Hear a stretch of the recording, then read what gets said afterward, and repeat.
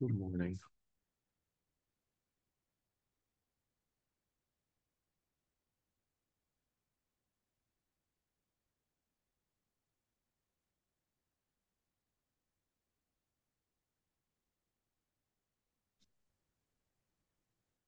Give it a minute and we'll get going.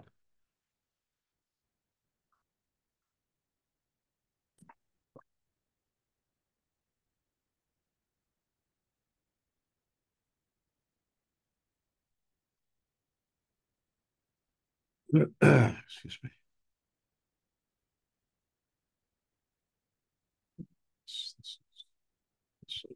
Okay. Good morning. Hope everybody had a great weekend. Molly, thank you for doing such a beautiful job this weekend. All right. Let's move forward here. So we're continuing on our antiarrhythmic drug series. Today we're talking about class 1 sodium channel blockers. And we're going to now go to 1B today, which I'll remind you, includes lidocaine, phenytoin, and maxillatine. Last week we did quinidine, procainamide, and disopyramide. So just move ahead. Okay. So again, the class 1B agents are lidocaine, maxillatine, and phenytoin. They're all in the sodium channel blocking category. And these agents, unlike the ones we discussed last week in class 1A, shorten the duration of the action potential by preventing late sodium sustained current. And this is a little cartoon demonstrating the normal action potential and the theoretical impact of using a 1B agent on the action potential. And you see that it sort of brings it all in and shortens things up. So unlike the 1As, there's no effect on the duration of the phase zero portion of this and the action potential. And so it has no effect on the duration of the QRS. It does, though, shorten the duration of the action potential in general, as you can see, and it can actually shorten the QT interval. And that fact is used clinically, as we'll describe in a short while. I think personally, it would be my view that lidocaine remains the drug of choice for ventricular arrhythmias in children. Many of you, I'm sure, are very aware that in PALS, the recommendation is to use amiodarone when someone's having ventricular tachycardia as the first line. And that is largely true, except the one thing I've always worried about is that in pediatric cardiology, channelopathies, and particularly long QT syndrome, is much more commonly a cause of VT than some other forms, than in adults, rather. And so giving an agent that can prolong the QT, such as amiodarone, could potentially be very dangerous. So, although I would always remind you to follow the PALS recommendations, in your mind, you should always be questioning when you're coming upon a cardiac arrest to be sure that you are as certain as you can be that the person does not have long QT syndrome. And when in doubt, lidocaine's a great alternative, although not as effective perhaps for some types of VT. It suppresses automatic arrhythmias and suppresses early after depolarizations, both of which are potentially arrhythmogenic, obviously. Importantly, lidocaine is metabolized in the liver. It's eliminated in the liver, and so anyone with liver disorder, liver dysfunction, one needs to be careful with this agent, and the half-life is approximately 1 to 4 hours. Again, this agent shortens the action potential in ventricular myocytes, and it may suppress it. In fact, it does suppress abnormal automaticity. And this is important because it can cause asystole in a patient who has a ventricular escape rhythm. So, for example, if you have a patient who's a post-op who is in complete heart block, you don't have ventricular wires, you want to be very careful in using an agent like lidocaine because it can essentially snuff out the ventricular escape rhythm, and you'll have asystole. So I've not actually been in that circumstance, but it is theoretically a concern. Lidocaine also can suppress after depolarizations, as we discussed for all 1B agents.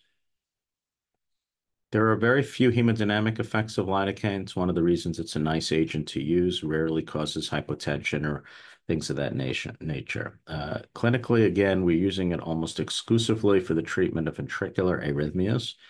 But interestingly enough, it can actually terminate up to 15% of SVT.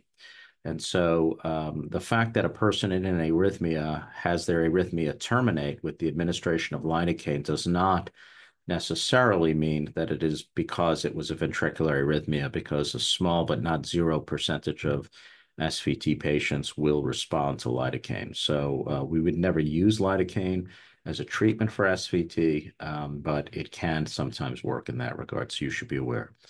Now, side effects is very important.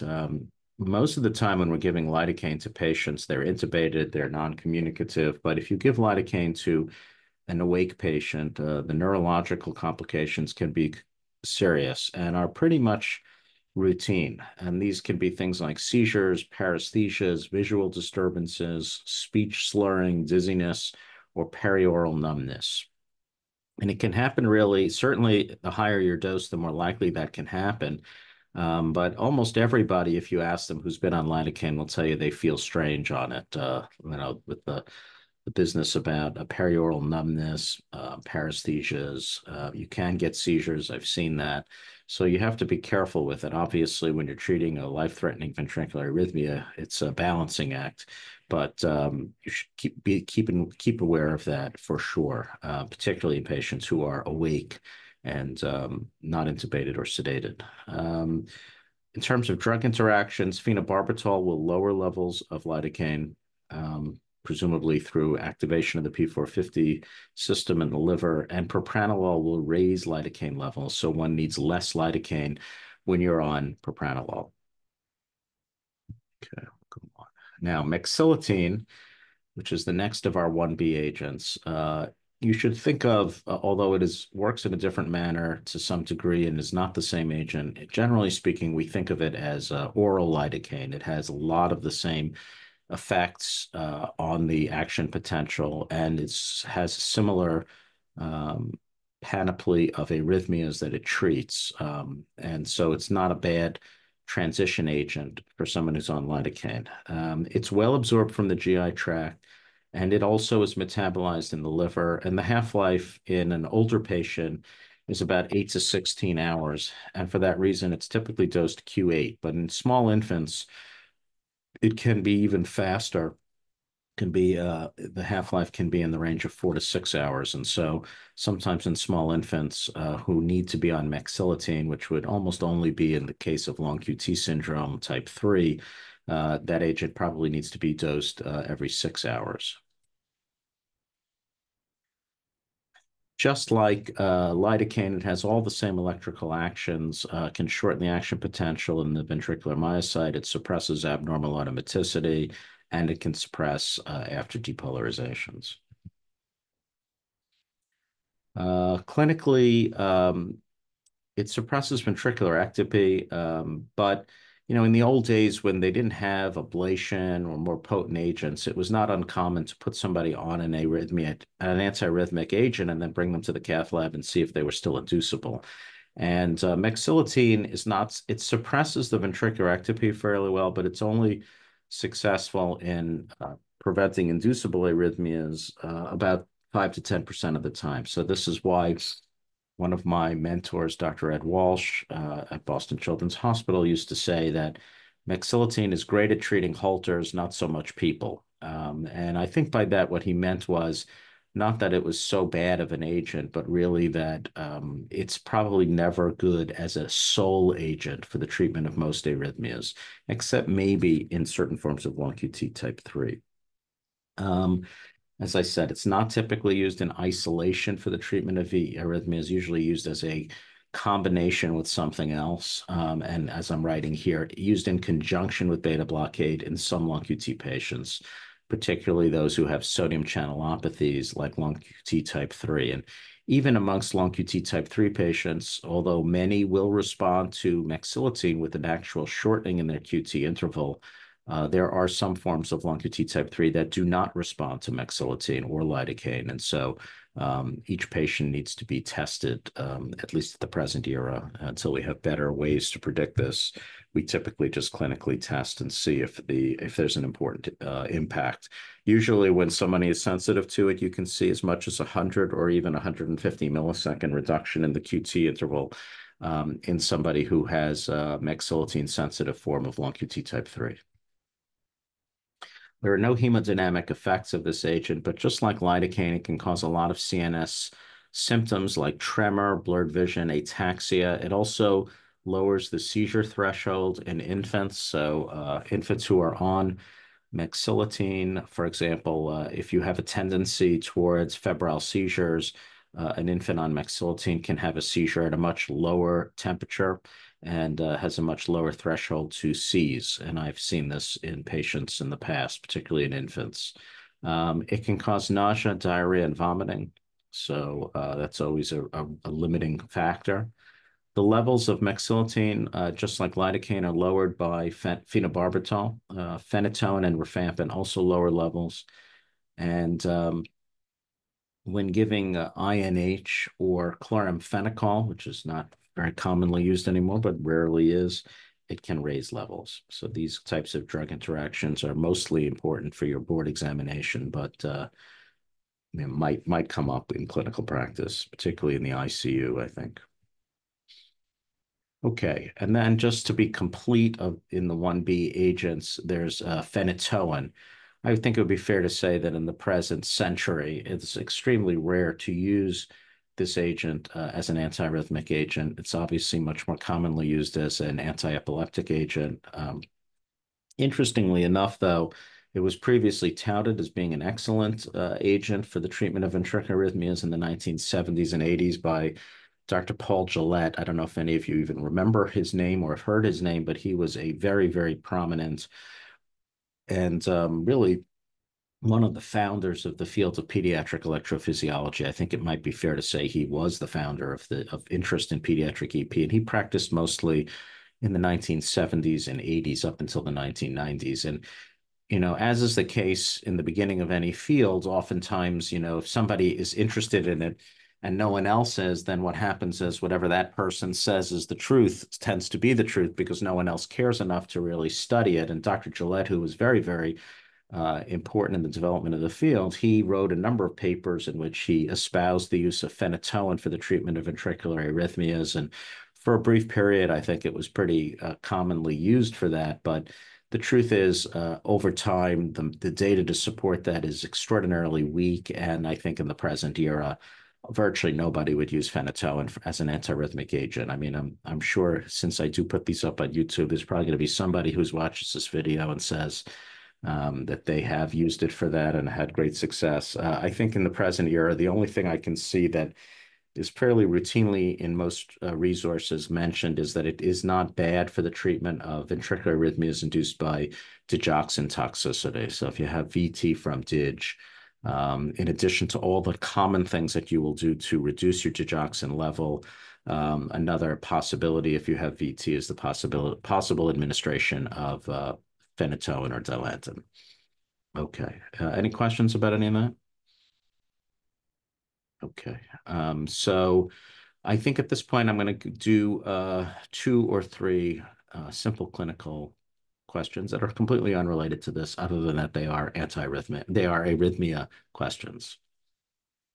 All righty. This is a telemetry review of a 2-week-old in the ICU with a history of tachycardia. And my question to you is, do you think you can surmise the mechanism of the SVT? This patient has SVT from this tracing. And I'm going to ask Vlad what he thinks about this. Um, I think all I can surmise at this moment is that it looks like it's likely SVT because it seems to be a sudden on, sudden off, and it's a quite notable change from the patient's baseline. But in terms of the mechanism, I don't know how. Well, we've talked about how you could have that the 2 most common mechanisms of SVT are either, well, what are they again, Vlad? We talked about this 2 or 3 weeks ago. What are the 2 most common mechanisms for arrhythmias in general, clinical mechanisms? a reentrant Uh-huh. um, And what's the tachyarrhythmia reentrant? And I'm sorry, I missed the end of that. That's and an reentrant is the automatic, most common. That's true. That's a good answer. I take that. 100% credit for that. But what's the other mechanism? like an automatic Yeah, an automatic automaticity. one. Exactly. So with this, you mentioned that this seems to be a sudden onset and offset, which I absolutely agree with, and it's a very nice observation you've made. So would that be more consistent with an automatic or with an reentrant type of tachycardia? Reentrant, I think. Mm-hmm. That's exactly right. Very good. So automatic arrhythmias typically slowly heat up and slow down. And reentry arrhythmias, of course, suddenly start and stop because reentry is a type of arrhythmia that does exactly that. And so this is a very nice demonstration of how looking at the heart rate trend can be very helpful in elucidating the mechanism. Now, we see that the actual tachycardia rate was well above 250 beats per minute, close to 300 beats per minute. So that would be also more consistent with a form of reentrant tachycardia in a baby than an automatic arrhythmia, such as ectopic atrial tachycardia, for example.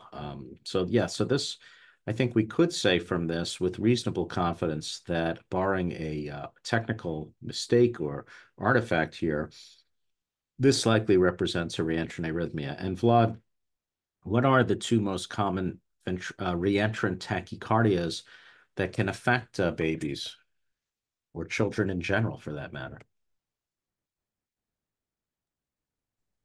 Like a AVNRT. Okay, that's one of them. And then what's the other one?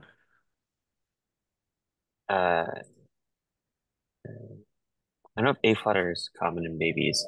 A flutter is common in babies, but that is not the most common. It's far down on the list.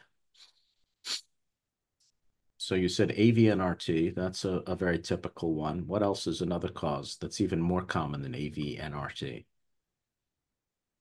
AVRT Yeah, or RT. AVRT, or what we'd also refer to as ORT, or orthodromic reentrant tachycardia. So it's thought that probably two-thirds to three-quarters of SVT in children is from pathways, and about a quarter to a third is from AV nodal reentry.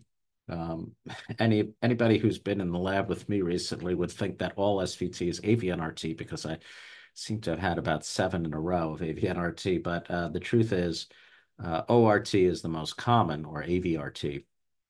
Um, and um, and so, okay, so Vlad, you're on call. You have seen this trend. The resident has brought you the electrocardiogram. You see clearly that the patient has had an episode of some kind of a reentrant tachycardia.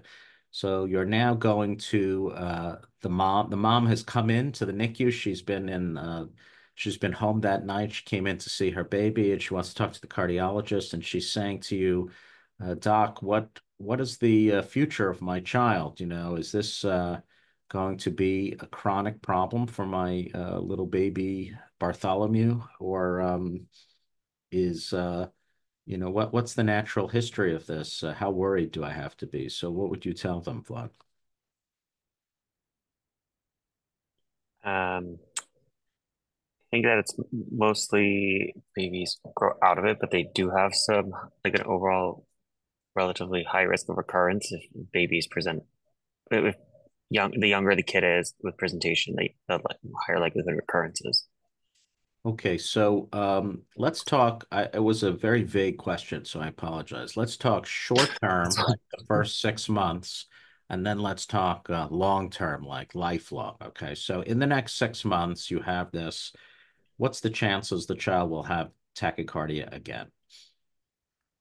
I think, High. yeah, it's high. There's a good chance. I mean, I'm not actually sure what that number is, and part of the reason I'm not sure of it is because we always treat this, or almost always treat this, but it's probably I'll make a number up, 20% of the time, patients treated will still continue to have SVT. But what about long term? Like, what's the chances that this child, let's say at age 12, is going to need an ablation, would you say? Mm, I feel like it's lower. It is lower Don't than. we typically try to wean patients off, the ones that we start? I feel like we typically try to wean off at like, I don't know, a year or 2 years. Yes, that's correct. We do. And in fact, recent literature suggests that we're being a little too conservative and that maybe you could stop it as soon as 6 to 9 months of age. But yes, usually by a year of age, most cardiologists will have discontinued antiarrhythmic therapy. But okay, so you stop it and the baby is not having SVT.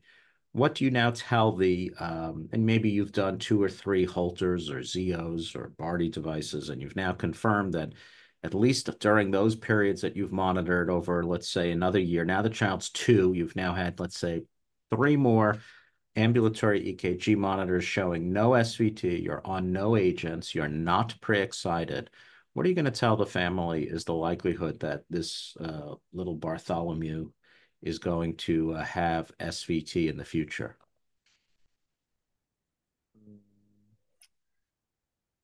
Very low. I would say I wouldn't expect him to have it again. Okay, so it actually turns out that the risk is approximately 1/3. So roughly a third. So if you look at all infants who have SVT as a newborn, on average, about 2/3 of them. But it turns out that in the past, cardiologists, electrophysiologists have done studies with transesophageal pacing to sort of see how inducible you are at a year of age. And there used to be a fashion of even confirming that your antiarrhythmic therapy worked by doing transesophageal echoes. When I was a fellow, we used to do a lot of that. I never seemed to make sense to me, but we did that. And then a lot of times when meds would be stopped at a year, electrophysiologists would do that. So there's actually evidence to tell us what the chances are of having tachycardia. And it turns out that approximately 1 out of 3 infants who have SVT as a newborn, if they are formally tested at a year of age, will have no evidence of a pathway at all. There is no inducibility at all. There is no pathway. They are cured. Why that is, we don't know. Presumably, whatever pathway allowed them to have SVT has just spontaneously stopped conducting. Um, the other thing is about another third of the patients will have demonstration of inducibility or pathway through formal EP testing, but will actually never clinically have another episode of SVT. But then a final third of patients will actually have tachycardia clinically again in their lifetimes and probably need more definitive therapy later in life. So it's sort of like 2/3 either will have no evidence of a pathway and not have SVT, or have evidence of a pathway but still never have SVT. So typically, what you would tell a parent when you're meeting the first time is that there's about a 2 in 3 chance that the tachycardia is going to spontaneously resolve after the first year of life and will never bother the child again. And that is the most potent rationale for not considering invasive forms of therapy for SVT in infants. Yes, of course, there's lots of technical reasons we don't really prefer to do ablations in babies, and it's why most of you will only see maybe one or two in your whole career where we take a baby under a year of age and do an ablation, because there's a lot of technical reasons why it's not a lot of fun to do those types of ablations and carries additional risk.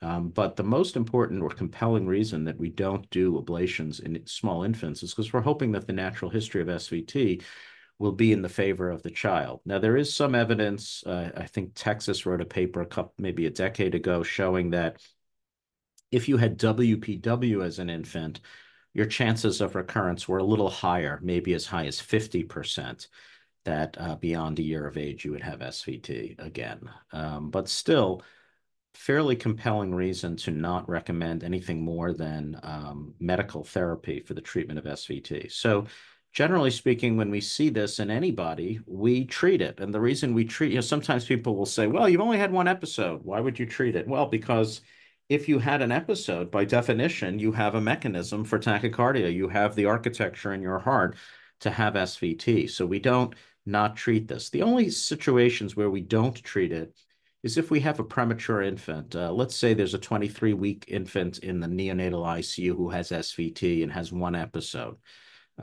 Because the child is going to be in the hospital for the next, 15 weeks, we would oftentimes not treat, or we would at least consider not treating on the theory that, well, the child's in an observed or a monitored setting, and maybe it will resolve on its own because, and we have the time and the safety to monitor this because the child's, having continuous telemetry in the NICU. And so, if you have a patient who you're confident there'll be excellent monitoring of the arrhythmia, then it's not unreasonable not to treat.